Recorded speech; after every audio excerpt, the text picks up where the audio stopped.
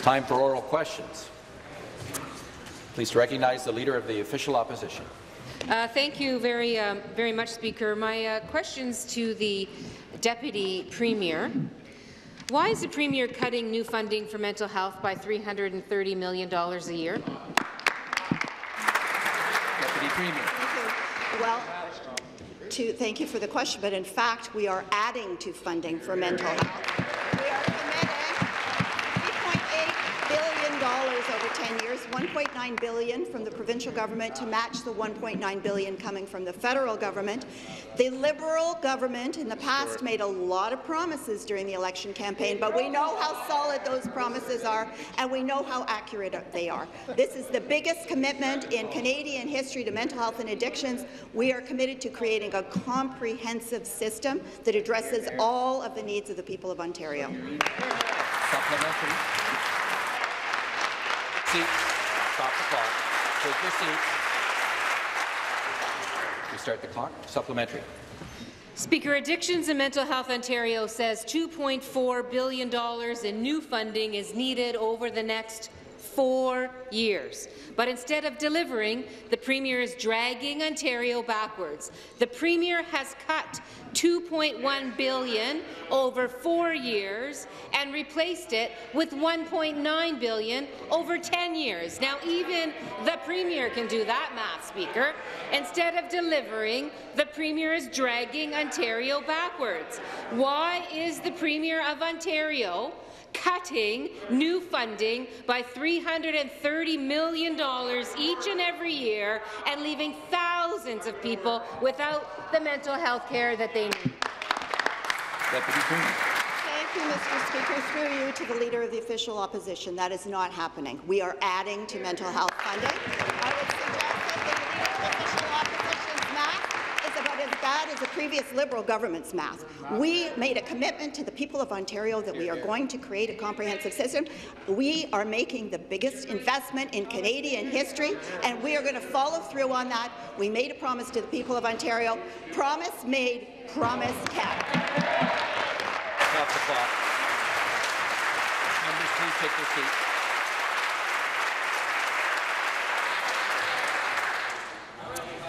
Start the clock. Final supplementary.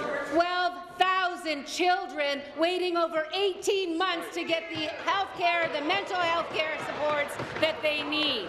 It is disgraceful. And there are 13,000 people in Toronto alone waiting 5 years for the supportive housing that they need. The Premier's cut of $330 million annually is not going to end the crisis that we continue to have in mental health care in this province. Why is this government and this Premier cutting funding for mental health care services that are so desperately needed across our province? Members, please take your seat. Response. Thank you, Mr. Speaker. Again, through you to the Leader of the Official Opposition. I am certainly well aware of the situation for mental health and addictions in the province of Ontario. I am doing something about it. We're making the biggest commitment in Canadian. Sorry, I apologize.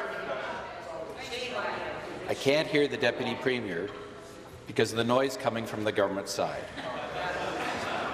I have to be able to hear the member who's answering the question or asking the question. Deputy Premier. And may I remind the Leader of the Official Opposition that there was a select committee on mental health and addictions in Ontario that all three parties worked on. But, however, may I remind the member that the Liberal government was the government that didn't do anything on this file? May I remind you of that? We are going to follow up on our commitment. Members will take your seats.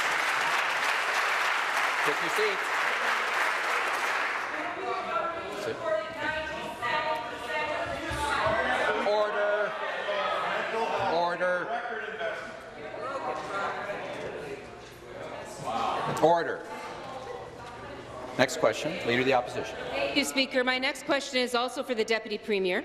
The Premier is driven by backroom deals that help his friends, and we see it again with the disastrous decision to deny climate change and drag Ontario backwards. Cancelling cap-and-trade helps big polluters and puts more money in the pockets of the richest people in our province. In fact, families making over $150,000 a year are going to benefit by about $430 each and every year in their pockets, where low-income families are going to get $8.58 a month. Why is the Premier helping the biggest polluters and the richest people while the little guy gets stiffed? That's right. The Premier. The Minister of the Environment. Mr. Speaker, through you to the Leader of the Official Opposition. The Ontario's carbon tax era is over.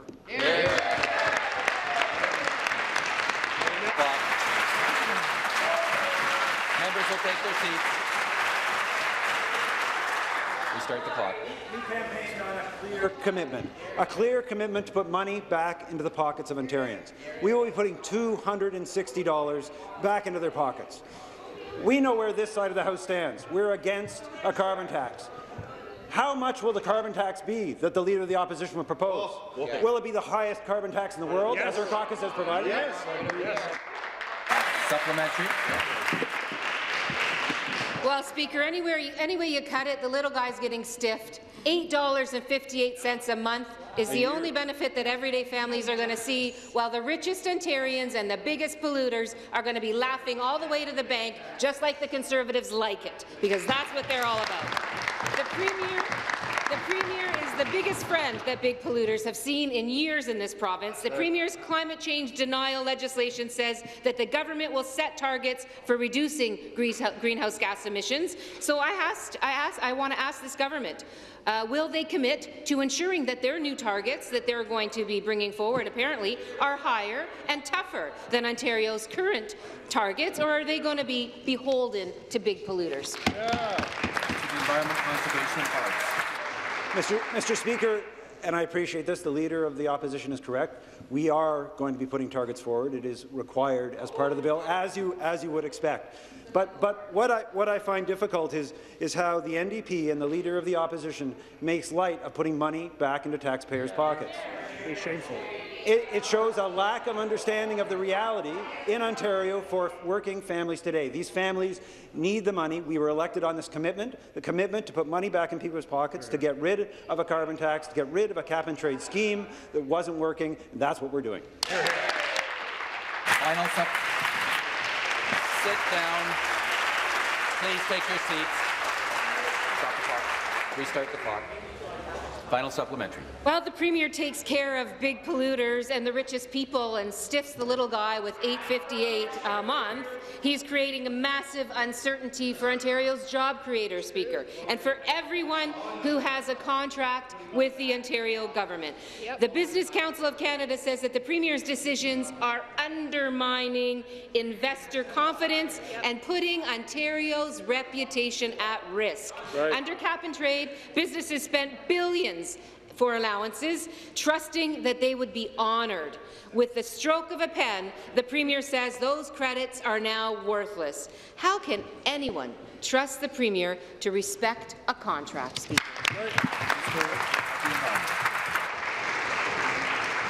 Mr. Speaker, the feedback I've been getting from business is positive about this government. Business understands, job creators understand, that a lower tax, lower regulation regime is what's going to create jobs. But I'll return the question, perhaps for another one, to the Leader of the Opposition. How much is too much for your carbon tax? Is it $20? Is it $50, which the Prime Minister wants to call it? Is it $150? What is too much in terms of tax for Ontarians for the NDP? Next question. Leader of the Opposition. Thank you, Speaker. My next question is for the Deputy Premier. Ontario is in the midst of an opioid overdose crisis, an emergency. Supervised injection sites and overdose prevention sites are saving lives in cities and towns across our province each and every day. But for 2 days in a row, the Premier of this province has refused to say that he supports this life-saving work. Will the Deputy Premier commit today to keep Ontario's supervised injection sites and overdose prevention sites open in order to keep saving lives? Deputy Premier. Well, thank you to the Leader of the Official Opposition for her question. As Premier Ford has indicated, he wants to know the evidence about the supervised injection sites and the overdose prevention sites. As a matter of fact, I had a meeting with the Ministry of Health representatives yesterday. I am starting my consultation process. I am going to be rendering a report to the Premier in the near future. We do take this very seriously. We are losing too many people from the opioid overdose problem.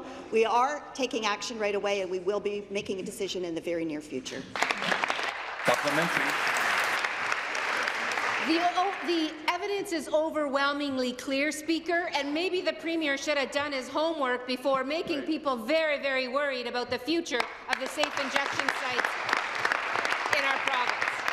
The effectiveness of supervised injection sites and overdose prevention sites has been studied for years and years and years. That's why they have been put in place by so many communities across our country.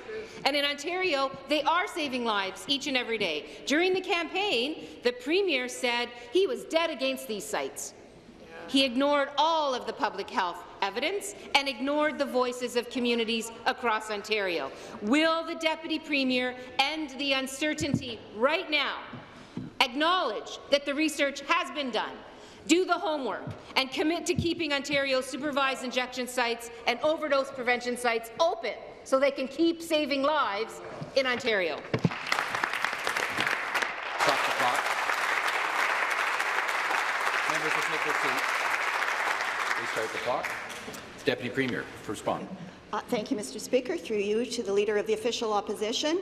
We are very well aware of the situation. As you will know, the Premier subsequently made a comment indicating that he wanted to see the evidence to support the use of continued supervised injection sites and overdose prevention sites. We are taking a look at that now. We are gathering the evidence. I will be making a report to the Premier in the very near future. It is a priority for me and for the Ministry of Health. We are working on it now. We want to make sure that we can come to the right decision, and we will. Thank you.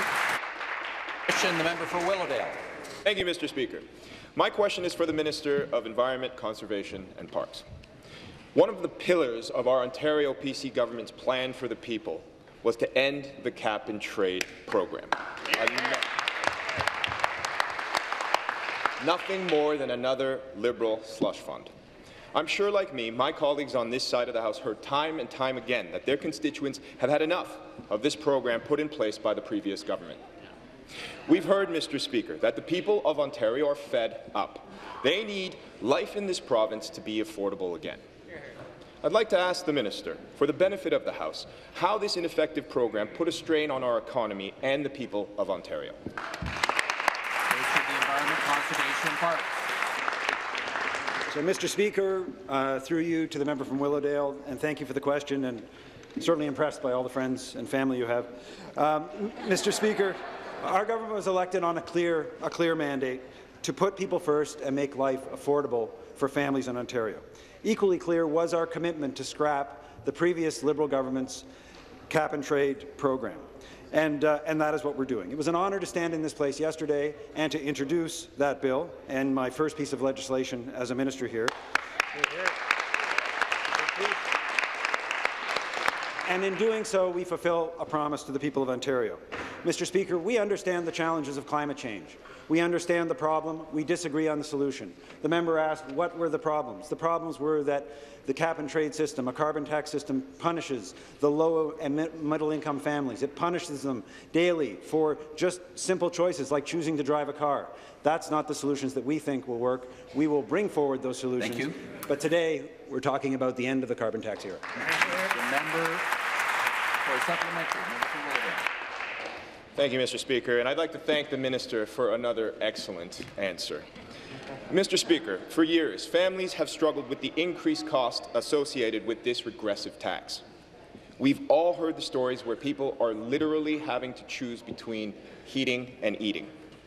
Businesses, Mr. Speaker, have also been reaching out to our PC government begging us for us to put an end to this program. They simply can't compete with businesses in other jurisdictions while under the enormous weight of this tax. Yesterday, the minister said that, quote, this government was very clear with the mandate that it received from the people of Ontario, end quote. It is staying true to its promises and scrapping this job-killing tax. Can the minister explain in real terms what this legislation will mean for Ontario families and businesses? Minister. Through you, Mr. Speaker, and thank you to the member from Willowdale for the hard work he does for his constituents. I know he cares deeply about their best interests and the best interests of the province of Ontario. Mr. Speaker, a cap-and-trade carbon tax is a price increase on everything. We all know that winding down that price increase will be to the benefit of Ontarians. It's a key step in fulfilling our government's commitment, and it is an important next step in our other commitment to reduce gas prices by 10 cents a litre. Cheaper gas prices, lower energy bills will put more money in people's pockets. Now again, on the other side of the House, they make light of money in people's pockets, but that's going to mean $260 for an average Ontario family every year, year over year. In addition to saving the money, we'll eliminate the cost burden on Ontario businesses, giving them the potential to grow. And it's anticipated that the cancellation of cap-and-trade and the increase in fuel tax will increase Ontario employment by 14,000 jobs for Ontario families. Wow. That's what's in it to cancel cap-and-trade. Stop the clock. Members will take their seats. Members will please take their seats. Restart the clock. Member for Davenport. Mr. Speaker, my question is for the Minister of Education. This past weekend, we have a wonderful festival in Davenport called Big on Bloor, and at that festival, I met with many people who were gravely concerned about the repeal of the updated sexual education curriculum. We had a petition circulating, Mr. Speaker, and within just a few hours, we had over 1,200 signatures. So many people opened up to us with their stories. They expressed their very real fear that being excluded from the curriculum will force LGBTQ kids back into the closet. That means living in fear, depression, and with thoughts of suicide.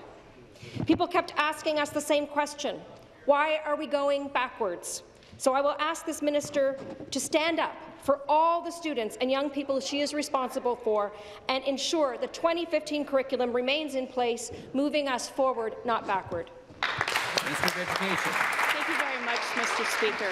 I want to assure this House I'm standing up for students across this province every day. And in saying that, I invite the member opposite to join me in making sure that people in her constituency are aware of the comprehensive consultation we're going to be embarking on this fall. We're respecting parents and we're following through on a campaign promise, because so many people were not listened to, and I look forward to everyone in this House working with me to ensure parents are respected and every voice is represented. Stop the clock. Members will please take their seats. Restart the clock. Supplementary. Mr. Speaker, it is the youth. It is the youth and the children and the students who are calling on you not to revert back to the 1998 curriculum. Dragging the curriculum back to the 1998 version and starting the consultation in September completely fails the kids who are going to be in classrooms this fall, just a few weeks from now. This government is leaving students vulnerable to online bullying, and it's leaving kids without the language or tools to talk about consent and what a healthy or unhealthy relationship is. Mr. Speaker, whether this government likes it or not, we live in 2018, not 1818. I apologize. I'd ask the members to come to order so that I can hear the member. It's so close to me and I can't even hear it. Response? Minister. I have not. Mr. Speaker, I would like to respond by sharing a quote from the federal leader of the NDP party. Oh, I'm interested. Mr. Singh said, when it comes to proper consultation, it's clear the Liberal government has not learned from previous mistakes. Oh. Mr. Singh went on to say, the lack of inclusive consultation before announcing the curriculum was disrespectful to my parents and my constituency and a mistake on the Liberal government's part. So, Speaker, I share with you, everyone in this House, and the people across this province. We are going to get it right, and I invite everyone to encourage people in their constituency to get engaged this fall as we embark on the most comprehensive consultation the Ministry of Education has ever seen. Thank you very much. Members will take their seats. Restart the clock. Next question, the member for Mississauga-Streetsville. Thank you, Mr. Speaker. My question today is for the Minister of Children, Community and Social Services. I have been watching the debate on immigration during question period in this House and with the federal government. Minister, first I must congratulate you for your respectful tone and for standing up for Ontario, its citizens and taxpayers. Unfortunately, the tone from the federal government isn't as respectful, nor is it straightforward in its responses. I saw Minister Hussain on television Tuesday evening, and he now claims he doesn't know how much illegal border crossers have cost Ontario. Have you asked the Federal Minister for Compensation, and will you issue a formal bill? Thank you very much for the question. I am so proud and delighted that she has become a member of this Assembly. Her and I traveled to India a few years ago, and we've come a long way since then. Congratulations.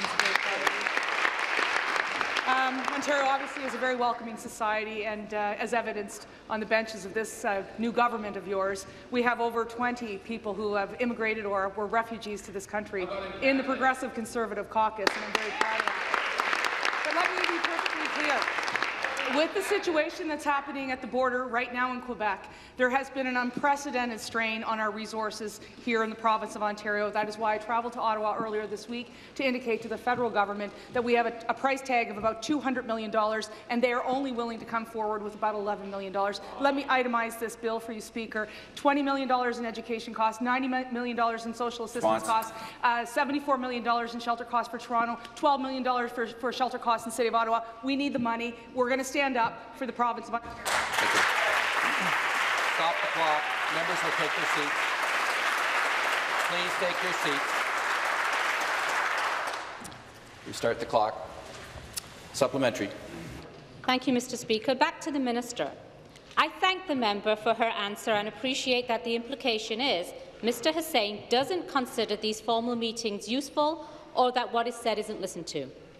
My supplemental question on the same topic relates to this bill that keeps growing.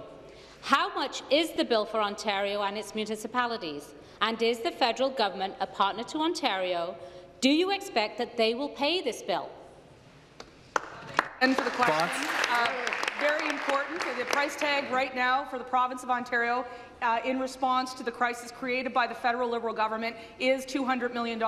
Earlier today, I sent a letter off to the federal government itemizing those costs, requesting compensation to make Ontario whole. Speaker, we will have a looming crisis on August the 9th, given that there are 800 people that are in college dormitories in the City of Toronto that will need to be vacated.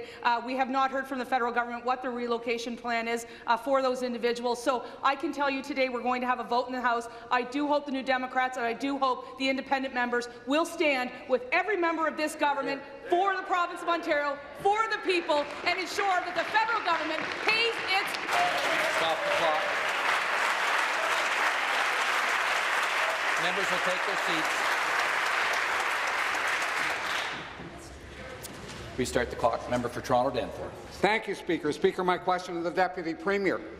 Schools across Ontario are crumbling, but instead of fixing our schools, the Premier chose to cut $100 million from school repairs.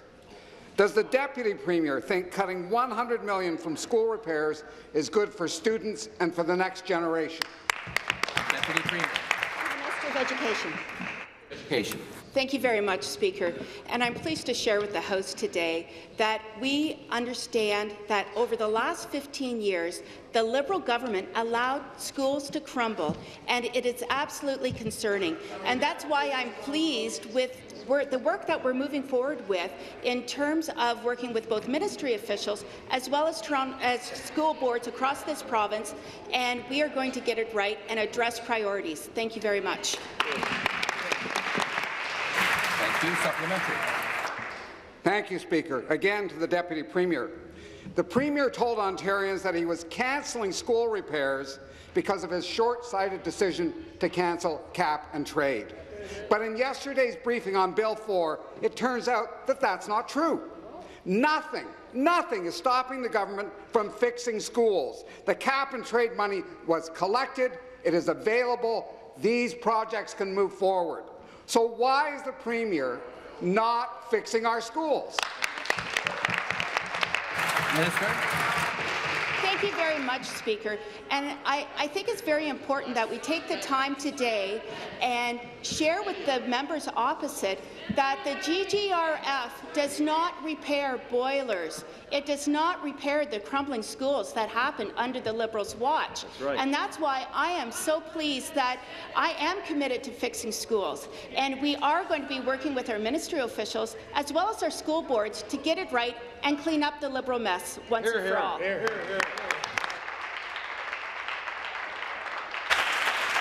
Stop the clock.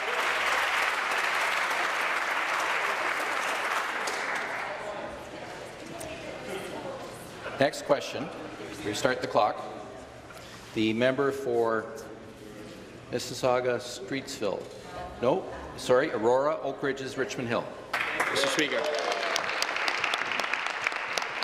Thank you, Mr. Speaker. My question is to the Minister of Environment, Conservation and Parks. The cap-and-trade carbon tax is nothing more than a tax grab that punishes families and chases jobs out of Ontario. We promised that we would eliminate this tax, and we are keeping our promise. Yesterday, the Minister of Environment, Conservation and Parks announced details of the legislation that would, if passed, formally end the cap-and-trade carbon tax era in Ontario. I have heard from many constituents who are praising this move by our government. Speaker, I understand that this legislation would wind down the cap-and-trade carbon tax in a way that minimizes the risk to taxpayers while offering some support for eligible registered participants in the previous program. Would the minister please explain to this House what is contained in this legislation? Good question. Minister of the Environment. So, Mr. Speaker, through you to the member from Aurora, Oak Ridges and Richmond Hill, and thank you for that well thought out and insightful question. The member asked the question and gives us an opportunity to explain the bill. The proposed legislation is about the responsible wind down of the cap-and-trade program. It's also about minimizing the cost to taxpayers. It includes the repeal of the cap-and-trade legislation, extinguishing of allowance, protecting taxpayers from further costs, and setting out a regulatory framework for authority around compensation. Compensation, however, will not be given to people who got free credits. Compensation will not be given to people who have used their credits for polluting. Compensation will be given appropriately, and that compensation estimate is considerably less than the many billions of dollars that were estimated before. And yes, Mr. Speaker, it also requires us to develop a plan around climate change, develop targets, and report back, which we will do. Good answer. Supplementary. Mr. Speaker, back to the Minister. Thank you very much for this response, Minister. I'm pleased to learn about this important legislation that respects taxpayers and fulfills our commitment to the people of Ontario. I have heard from many constituents who have concerns about our environment. While they don't believe that our taxes are an appropriate solution, they recognize the challenges that climate change presents. The Liberals' cap-and-trade carbon tax failed to deliver results and was nothing more than a tax grab. They want action to address environmental priorities, including clean air and water, conservation, lowering emissions, and reducing litter and waste. Can the minister please tell the House how he plans to balance these priorities?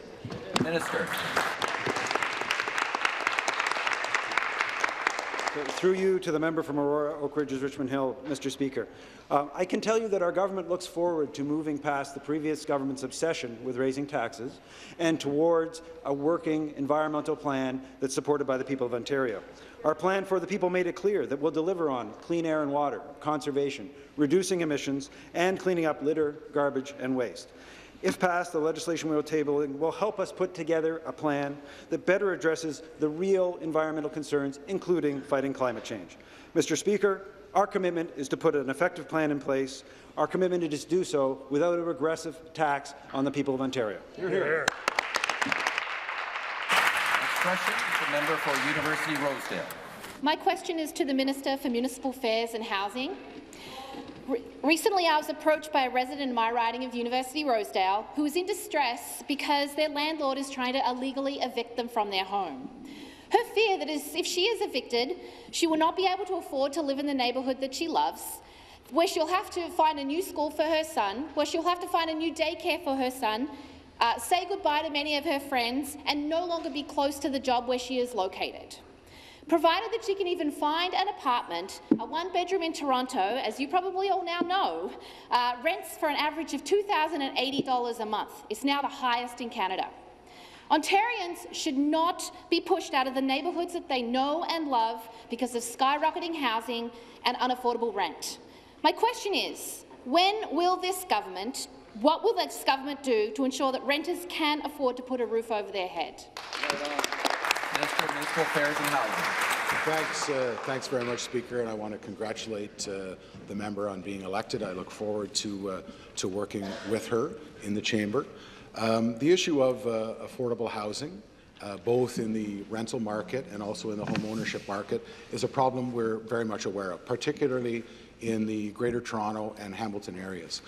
My ministry works very diligently with our community partners, with the real estate industry, with developers, but also with our municipal partners and the federal government. And we're very aware of bringing in more supply, and supply is, I think, a key component. In my supplementary, Speaker, I'll address her concerns regarding the Residential Tenancies Act and the issues that her constituent is having. Thank you. Supplementary. Thank you for bringing up the question about supply. A new report just came out. It was released by Acorn Canada, and it shows that over 40,000 new rental units have been built in Toronto over the last 4 years. However, only 1,000 of them are affordable. That's 1 in 40 units. So Torontonians are finding it harder and harder and harder to find an affordable place that they can live in, and that's completely unacceptable. When will this Conservative government commit to fixing Toronto's housing crisis so that families are not scrambling to pay the rent? Minister.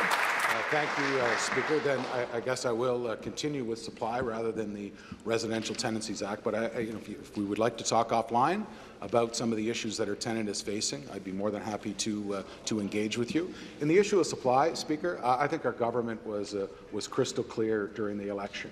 We're going to cut red tape and we're going to streamline approvals to get more affordable housing online faster. It's a responsibility, as I said in the opening question, that we have many stakeholders we want to work towards. I've had a number of conversations with Mayor Tory since my appointment to Cabinet. He's made it crystal clear to me that supply and affordable housing is top of mind for him. I plan on working with him and our other municipal partners. Speaker, we have some fantastic service managers and Indigenous program administrators that my ministry works with. It's something that we share, it's something that we're aware of, and we're something that we're to the opposition of working actually with. Thank you. Thank you. Next question. The member for Kitchener South Hesper. Mr. Speaker, my question today is for the Minister of Children, Community and Social Services. Minister, I've been appalled by the treatment that you have received during the federal immigration hearings. The Liberal members of that committee chose to question your motives, suggesting racism and hatred lies in your request for fair treatment. They chose to ask questions about France, hate crimes, UN conventions, and your language, rather than about the real impact illegal border crossers are having on Ontario. I have heard that bill for welfare, housing, education and immediate support is now over $200 million. I heard this week that you will support my motion today in this House to make it known to the federal government that your requests for compensation are to be supported by wide-ranging Ontarians. So what I want to know from you, will you support my motion? I'd like to congratulate the member for her question and her great question, and for her election to this House. Let me be perfectly clear. Every member on the government side will vote for her motion. We will stand up for the integrity of our immigration system in the province of Ontario and nationally, and we're going to continue to welcome newcomers, but we have to be crystal clear with the federal government. She's right. The tone taken by the Liberal members at the House of Commons was absolutely appalling. They were not trying to be constructive. I went there with a $200 million price tag, Speaker, and I'm going to continue to press the federal government to invest in Ontario and to make sure that we are not only whole, but we're able to provide the public services our people so desperately need in the province of Ontario. So I'll ask the Liberals and the NDP and the Green, are you going to be with us or are you going to be against us this afternoon? Members will take their seats. Members will please take their seats.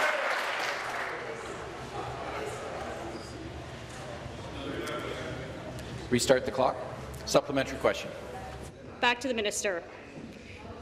Mr. Speaker, I'd like to thank the minister for supporting me and for her answer. I'm glad my motion is coming forward today and that it will have the support of this government. My hope is that the federal government will be honest and upstanding partner that will foot its bill. My supplemental question, though, relates to the federal government's role in immigration. I understand the federal government has the full authority over our borders and immigration system. What I would like to know, Minister, does our immigration system have integrity? Minister. I represent one of the most diverse ridings in Ontario. The riding of Nepean is very diverse, welcoming people, not just like me from other parts of Canada, but people from all over the world, and that has made, I think, our community richer, and I really value that. But let me be perfectly clear. When I attended the federal hearings this past week, there are some challenges within our immigration system that are testing the people of Ontario's patience. It is the turnaround time for claimants that is an issue. There is an issue at the border. I'm heartened that the federal government has appointed Minister Bill Blair to deal with the challenges that they have at the border, but they also have to come to grips with the $200 million price tag that it's costing this government. So I would encourage the members opposite who decide they want to rant and rave over there rather than be constructive on this issue to vote for us today and make Ontario whole. Stop the clock.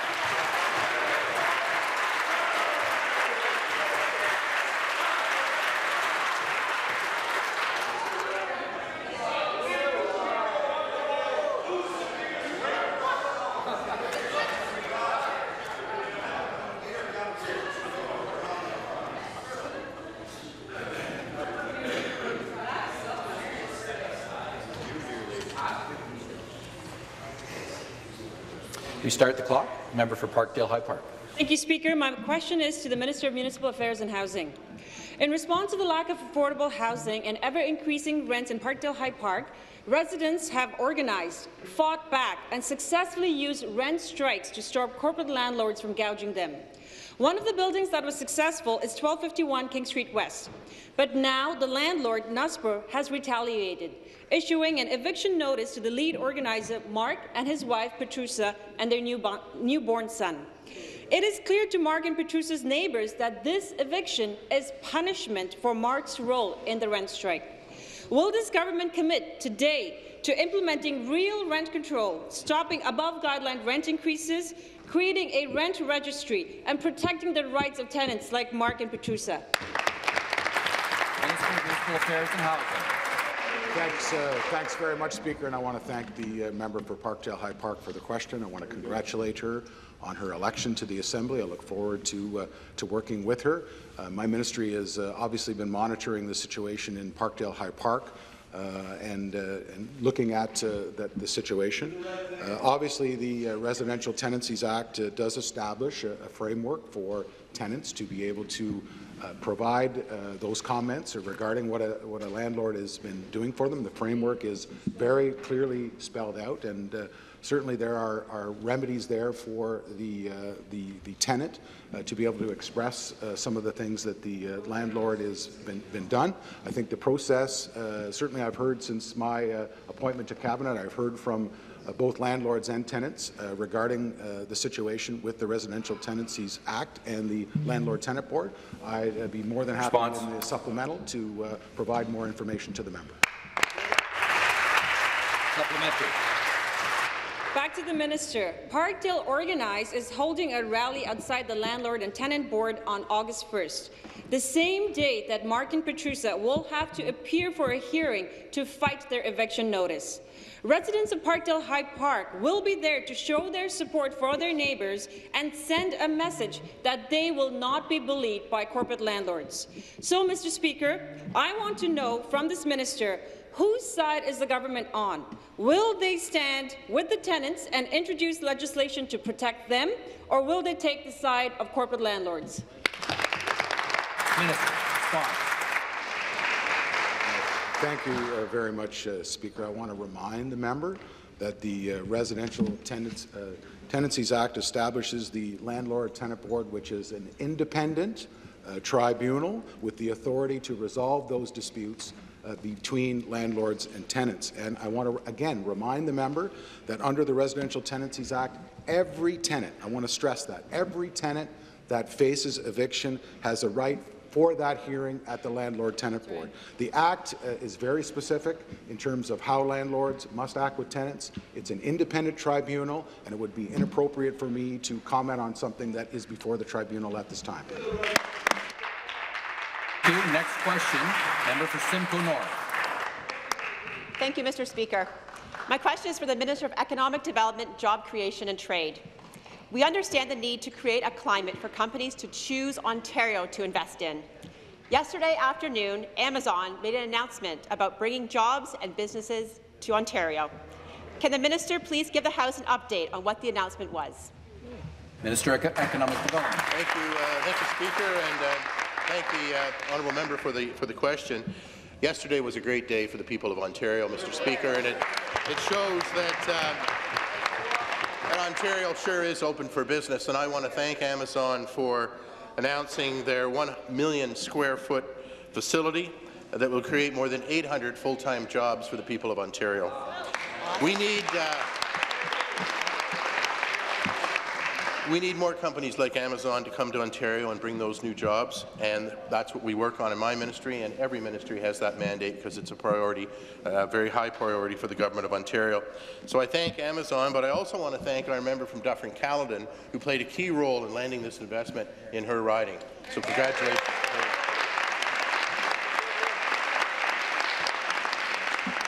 Mr. Speaker, we promised the people of Ontario that we would work to make Ontario open for business once again, and we're doing that by lowering taxes and putting more money in people's pockets, cleaning up the hydro. Thank you. Thank you. Supplementary. Thank you. Through you, Mr. Speaker, to the minister for that response.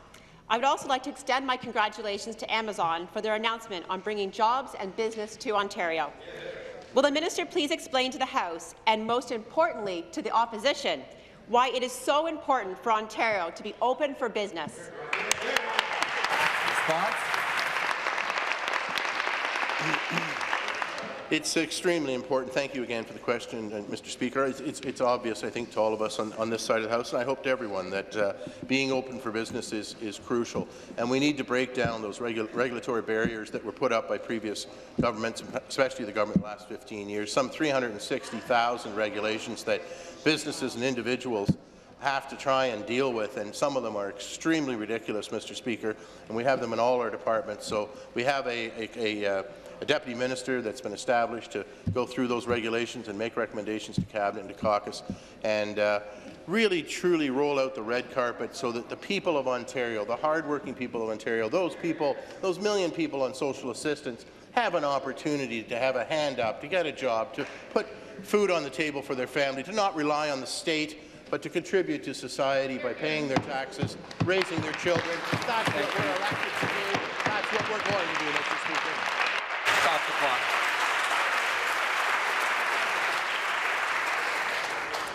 Members will take their seats. Next question. Member for London Fanshawe. Speaker, my question is to the Minister of Environment and Conservation and Parks. Speaker, of course, when this government cancelled cap-and-trade, it killed a number of green initiatives with it. The green energy car rebate was good for the environment, but it was also good for the economy. 20 models of electric hydrogen-fueled cars qualified for the consumer rebate. Morgan works at the Finch Auto Dealership in London, Speaker, and he is worried because the abrupt end to the climate change plan through cap-and-trade has meant an abrupt drop-off on sales of eco-friendly, energy-efficient cars. What do you say to the car companies, car dealers who saw their business increase due to the green energy trades? Minister of the Environment. Minister of Transportation. Minister of Transportation. Well, thank you very much, Speaker, and thank you to the member from London Fanshawe for the question, and congratulations to her for being re-elected again as well. Our government ran on a platform, an absolute promise of getting rid of the absolute unfair cap-and-trade tax in this province. As part of that, we also had to eliminate the programs that were being funded by that unfair tax. The electric vehicle program, we made it very clear that that would be one of the programs that would be lost. But we also were extremely fair in the way that we ended it. We gave, on July 11th, we announced it until September 10th.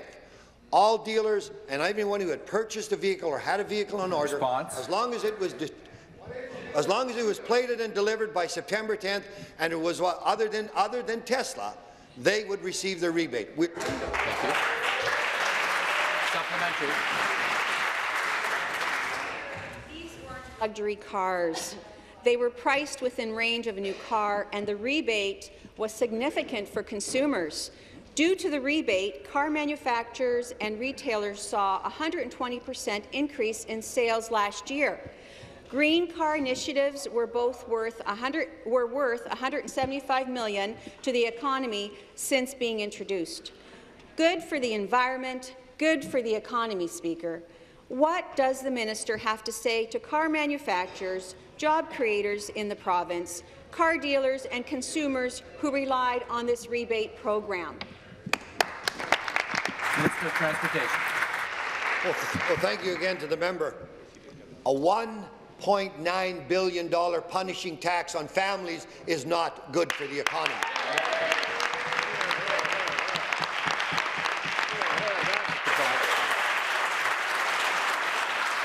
Members will take their seats. Restart the clock. $2 a litre gasoline, as proposed by members of your party, is not good for the economy. So I say to the member, when we eliminate that unfair tax, we ended the program for rebates that everyone in Ontario was paying for, but only some were benefiting by. Stop the clock.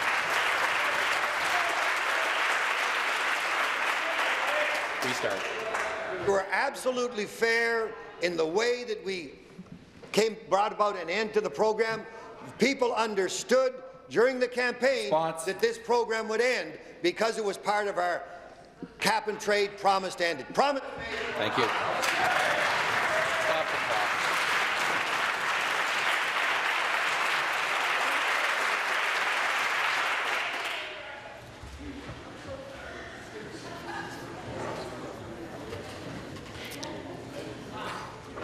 Restart the clock. Next question, the member for Bruce Grey Owen Sound. Here. Thank you very much, Mr. Speaker. My question is to the Minister of Seniors and Accessibility. During the election campaign, I knocked on many doors and heard from many seniors and their families. One question I heard often was, how are seniors living in retirement homes protected in Ontario? Mr. Speaker, through you to the Minister, can you please share with us how you are protecting and how you and your ministry are protecting our seniors? Good question. Minister responsible for seniors and accessibility. Thank you, Mr. Speaker. Through you, I want to thank the member for asking me my first question as a minister.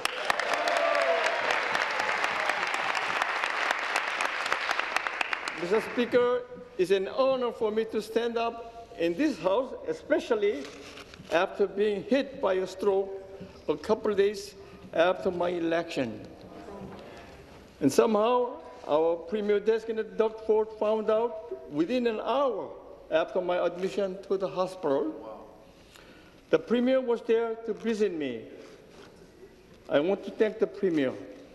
And also, I would like to thank all the members in this House in advance for having to put up with my speech articulation after my stroke. Mr. Speaker, we want to ensure that seniors in retirement homes all across the province are treated with care and respect. If you operate a retirement home in Ontario, you must be licensed and comply with the law that protects seniors. Requirements of this law include a duty for operating. Thank you. Thank you. Stop the clock.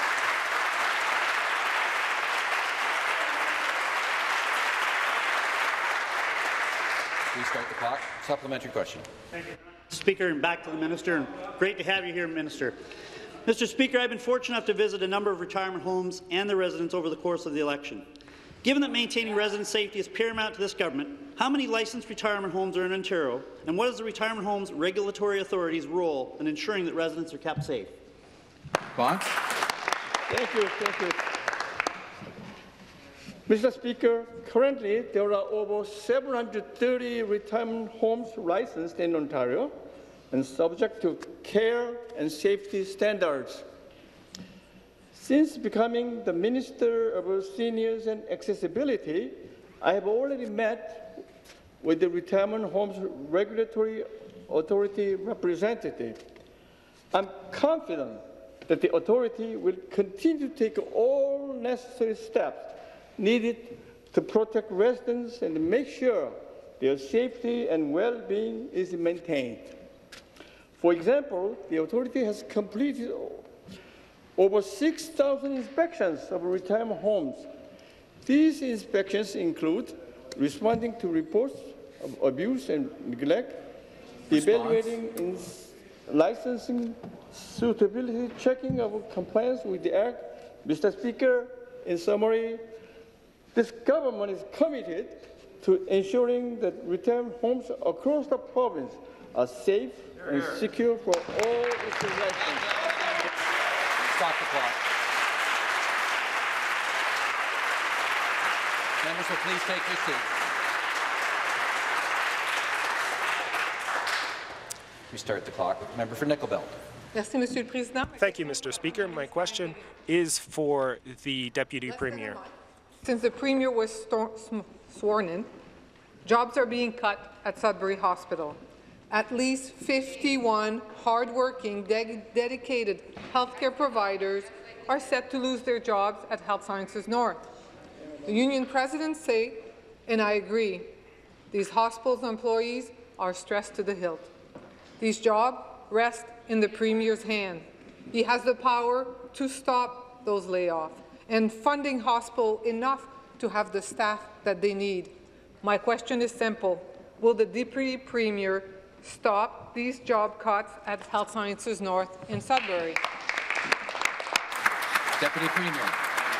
Thank you very much to the member for the question. This is a serious issue. I am aware that the Sudbury Hospital has had some significant financial difficulties, and so I can assure you that the members of the ministry is well aware of the situation, and we are urging the hospital to continue to work with the LHIN to resolve this so that job losses are kept to an absolute minimum. We know that people need care. We know that they can't be laying off any more people than necessary. They have already received some money from the ministry, $4.6 million to aid in the financial situation. There is more work to be done. The LHIN is working very carefully with the hospital on this issue. Supplementary. Speaker, Ontario Hospital cannot afford more cuts and more layoffs. They have been cut to the bone by the last Conservative government and by the last Liberal government.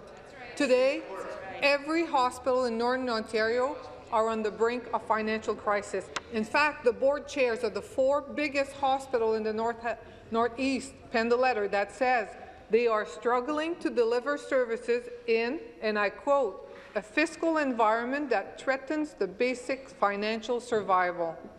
The last thing our Northern Ontario hospital need is more cuts, is more layoff, and longer wait time for the families in the Northeast. Will the Deputy Premier stop the cuts at Sudbury Hospital and place a complete moratorium on job cuts in Ontario hospitals?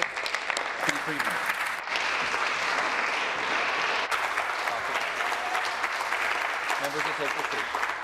We start the clock. Deputy Premier, response.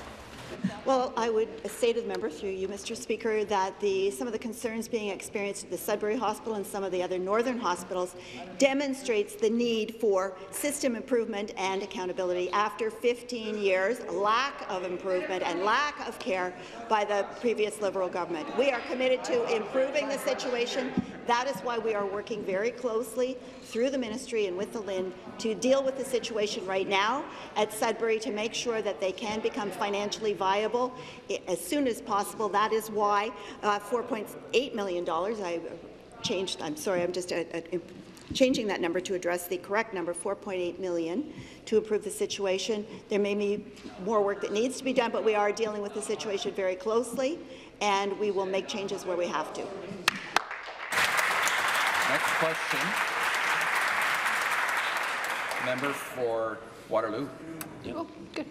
Thank you very much, Mr. Speaker. Last week, my question is to the Acting Premier. Last week, the government announced that it had cancelled 758 renewable energy projects. One of those projects was a hydroelectric power plant to be built on the Park Hill Road Dam in Cambridge. The Grand River Conservation Authority has been working for decades to get approvals for the project that would provide nearly 600 homes with cheap, reliable hydroelectricity. Instead, the contract was cancelled with no notice. That means lost jobs for the people of Waterloo Region without taking 1 cent off of anyone's hydro bills. Speaker, what does the government have to say to the 600 families who will now see higher hydro bills because your government scrapped their cheap, reliable and environmentally friendly alternative? Minister of Energy. Thank you, Mr. Speaker. What would I say? Well, 3 words, but I'll take my 60 seconds anyways. Help is here, Mr. Speaker, because those people, like all Ontarians, are going to experience $790 million worth of relief from cancelling those projects, Mr. Speaker. Most of them that communities didn't need or want, Mr. Speaker. We're committed to cutting hydro rates, not subsidizing them for future generations to take on that burden, Mr. Speaker. This is a promise made and a promise kept for today, Mr. Speaker. Stop the clock. Stop the clock. Member for Waterloo, restart the clock. Mr. Speaker, those people that the minister refers to are going to pay higher hydro rates. They're going to lose their jobs. They're going to have compromised contracts in the province of Ontario. Speaker, the government is getting rid of any renewable energy contract that their insider friends don't approve of. The Park Hill Road Dam would have provided nearly 600 families with cheap, reliable, environmentally friendly hydroelectricity. Cancelling government contracts in this manner undermines investor confidence. It signals to the business community that the Government of Ontario cannot be trusted as a business partner. Speaker, will the government do the right thing and fulfill their contractual obligations for the people in Waterloo Region? Minister.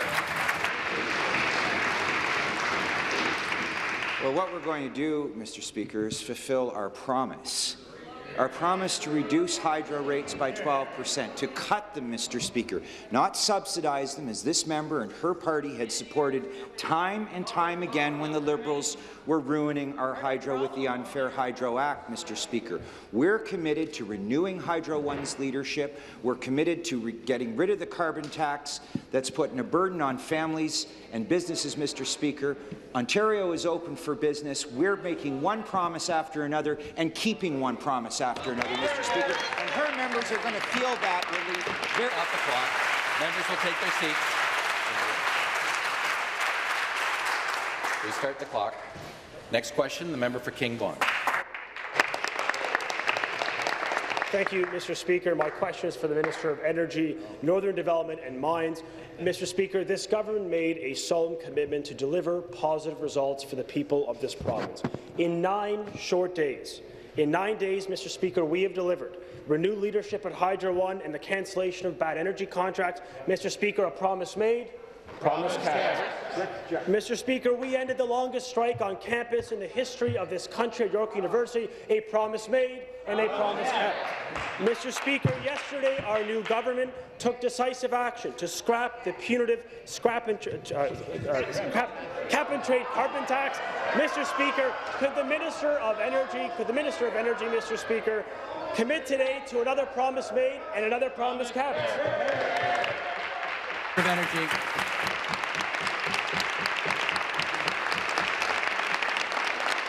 Stop the clock. Minister of Energy. I thank the member for his thorough understanding of this bill. I want to thank the House Leader and the Whip and all of our colleagues for chiming in on the debate, as well as the members across the way. One thing was clear, Mr. Speaker. Ontarians wanted their students to go back to class, Mr. Speaker. Promise made, promise kept. They didn't want to spend $790 million. They wanted to save $790 million, Mr. Speaker, instead of wasting it on projects that they didn't want and they didn't need. And they wanted Hydro One's leadership to be renewed, and that's exactly what's going on, Mr. Speaker. Promise made. Promise kept. Supplementary. Members will take their seats. Stop the clock.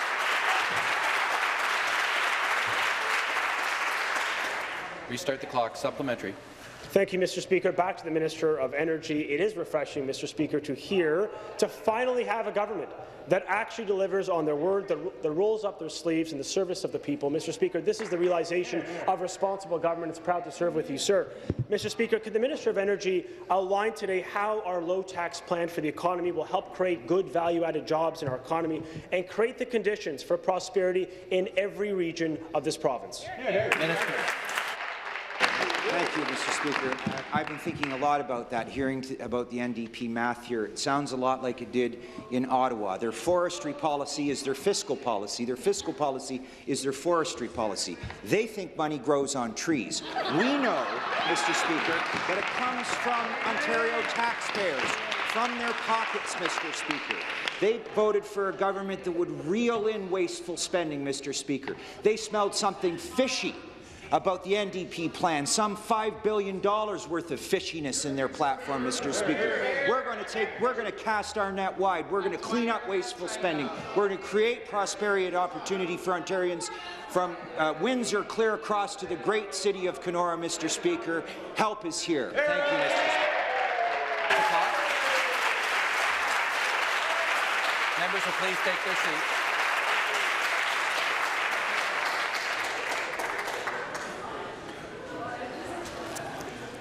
Next question.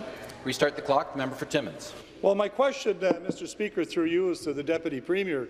Deputy Premier, we see yet again more backroom deals by the Tories, where Doug Ford went out, talked to some big polluters, talked to people that had money and said, what kind of deal can I help you with? And now we have legislation in place that's going to allow the largest polluters in this province to get off the hook from taking their responsibility of making sure that they're good citizens, that they don't pollute our environment to the degree they are now, and you're shifting the burden onto individuals. So why, Premier, Deputy Premier, can you tell me, why does Doug Ford and the Conservatives choose to stand with the big polluters and not with the people of Ontario?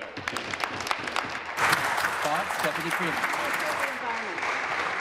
Minister of the Environment. Mr. Speaker, through you to the member, I appreciate the opportunity to say yet again that the era of the carbon tax in Ontario is over.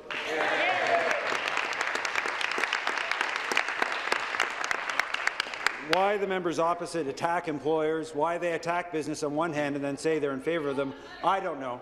But Our approach is an approach that's based on what's best for Ontario families. We were elected on a mandate to get rid of the cap-and-trade carbon tax. We will put forward a climate change plan that's sensible, that understands environmental and economic realities. But, Mr. Speaker, the era of the carbon tax in Ontario, it's over. Hear, hear. Supplementary. Premier, again to the Deputy Premier, that doesn't cut it. The reality is you guys made a choice, and your choice was to stand with those big polluters and making sure that you stood with them and you don't stand with the people of Ontario. People in this province understand there is a thing called climate change, and we have to do something about it.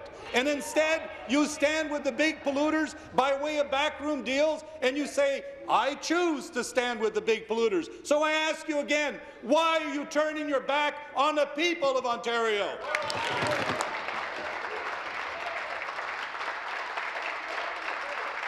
Please take your seats.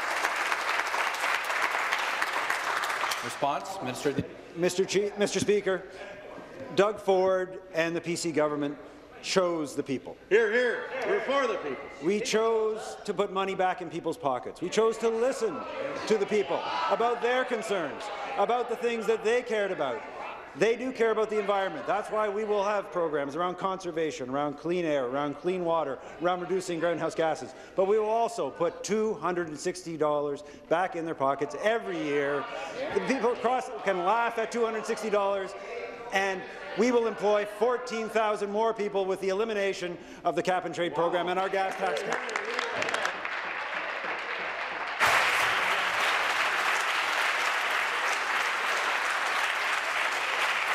Time for question period has expired. There being no deferred votes, this House stands in recess until 1 p.m. this afternoon.